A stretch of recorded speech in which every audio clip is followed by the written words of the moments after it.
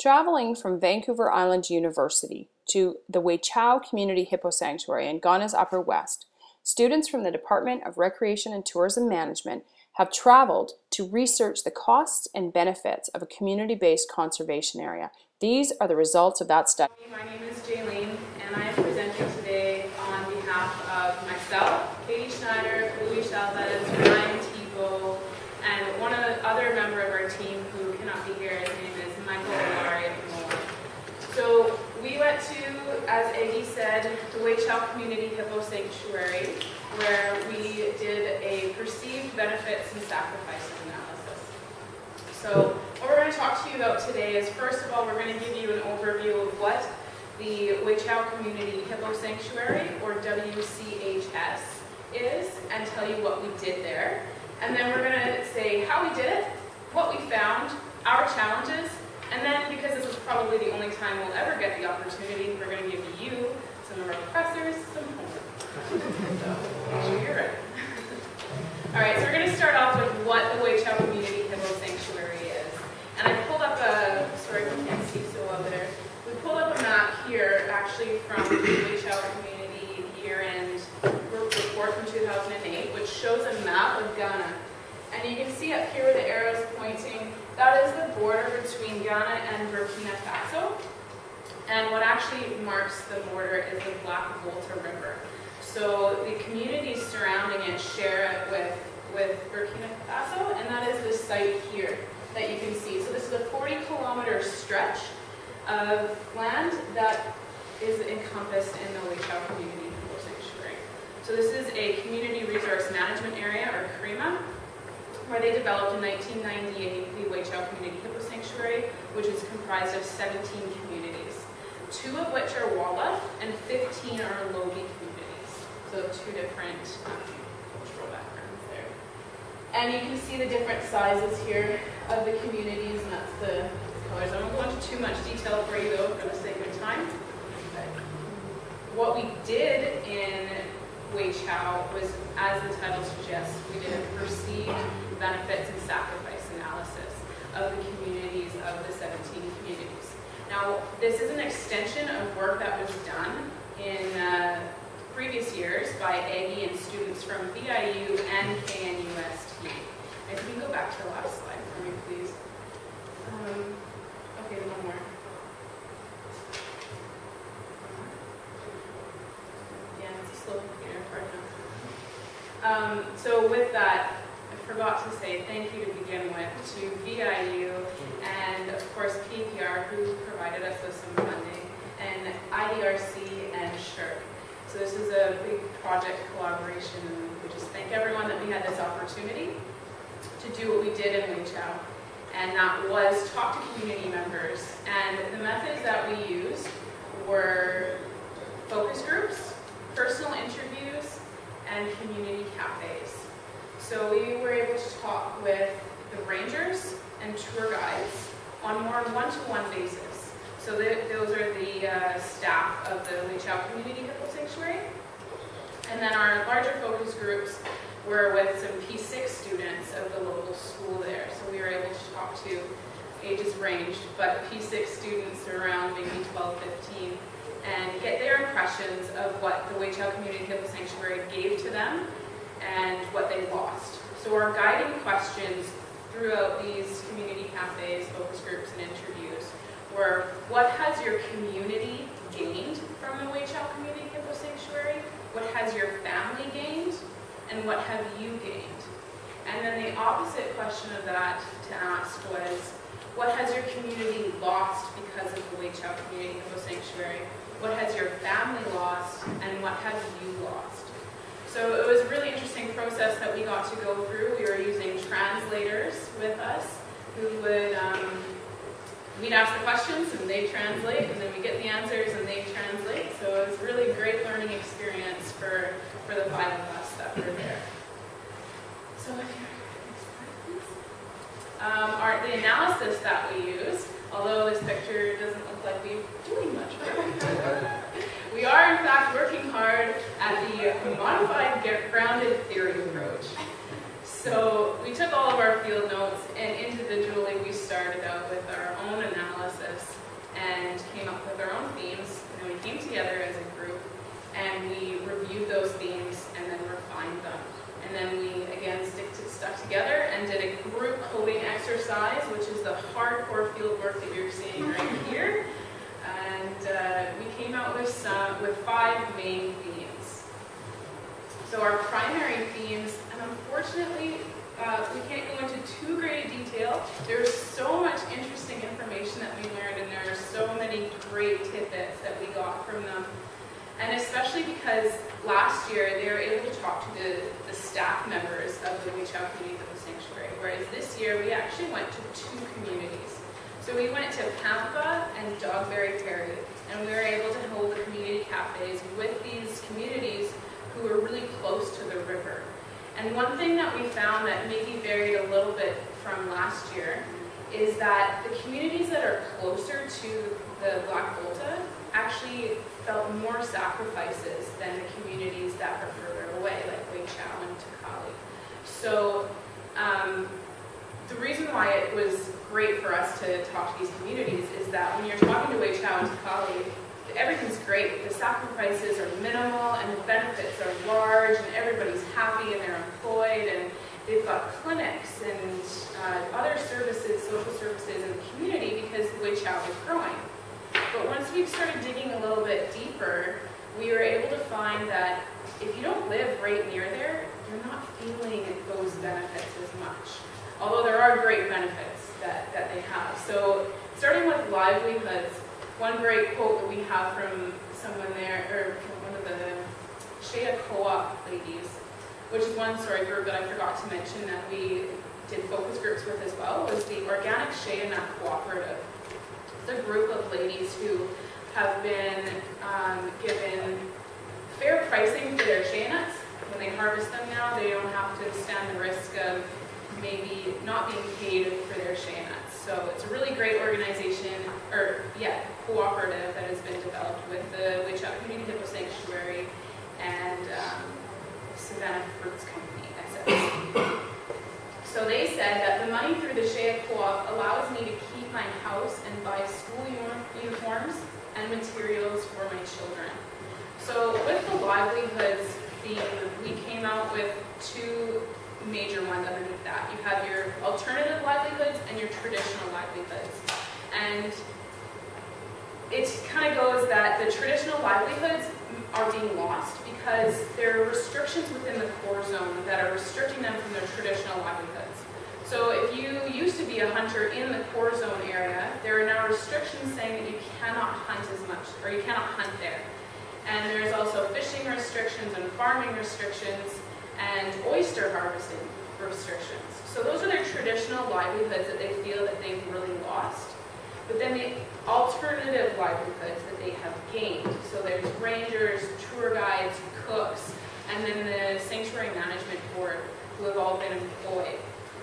So those are the alternative ones. And there's also people who are taking advantage of tourism and they're doing clay flows, and selling those to tourists. So there's a little spin-off alternative livelihood creation there too. Another part of livelihoods was the economic spin-off that comes into the communities. So by employing people, they're spending money in their community, which is helping the community economy grow and grow stronger. So those were the benefits, and it's just the opposite side of that is the lost sacrifice of the alternative, or the traditional livelihoods, Now to skip on to our second one, which is our infrastructure. Infrastructure for us included boreholes, solar lights, roads, buildings, schools, clinics, banks, and post office. And then of course, the Wechiau Community Hippo Sanctuary Visitor Center, which has become a great community gathering spot for them. So the quote that we have here is, boreholes provide access to clean drinking water, so diseases have dropped and community health has increased. So this is kind of a really great twofold one that I'm sure many of you in development have read, that if you give people clean water, then health improves. And this is actually a direct quote from one of the community members of Dogberry Prairie, I believe. And it was very nice to see that they're recognizing that. So The other part of the infrastructure that was kind of like a double-edged sword is the solar lights. So they have solar lights, and they identified that now that they have solar lights, they can read at night, so they can study, so their education is improved. But the other side of it is that the solar lights are running into some issues, and there's problems with the batteries, and there's problems with that side of stuff. So now they can't fix them, so they're just, some of them are not working. So that was the double-edged sword with the solar lights. They really appreciated the solar lights, but the solar lights were no longer working, so it was kind of not so great. And then the boreholes were really great as well, although some communities already had them, so they recognized that, yeah, that's a benefit for other people, but we haven't seen that. And that's something that we ran into a lot, was the fact that people were able to identify overall benefits that everybody received, even if they didn't get it, and they still identified with some of the sacrifices that somebody else received. So, and we'll get into that in my core zone one here, which is, the core zone is that area where there's high restrictions. You're not allowed to hunt, fish, or farm, or harvest anything within the core zone. Now the development zone is around the core zone, and that's where all the communities are, where you are allowed to do those activities. But within the core zone, that's the fertile land. And the fertile land is where all the food grows the best, and where the trees are the greatest. So you have greater firewood, and the fish are abundant. And of course, we all know that fertile land is where we want to be, but they've been removed from that and restricted. So some communities have been relocated. So that's a drawback of the core zone. So that was one of the major ones that they identified to us. And then the other side of that is the loss of access. Like I'm saying, with the core zone, you're not allowed to hunt, fish, oyster collect, harvest, anything like that, because it's protected.